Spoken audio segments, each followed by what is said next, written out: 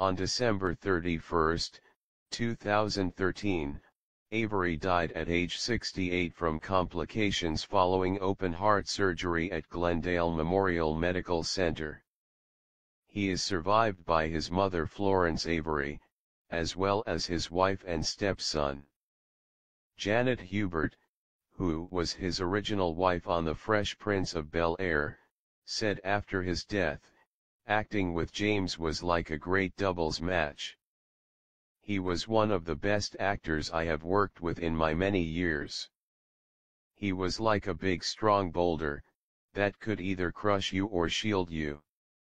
He was first and foremost an actor, classically trained, climbed that ladder step by step, role by role, to become one of the most powerful TV dads that had ever been created.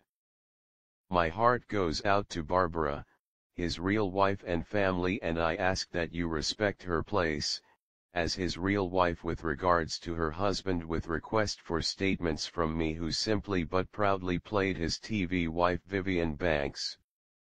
Rest in peace James, all the world is a stage, and we are all merely players in this production called life."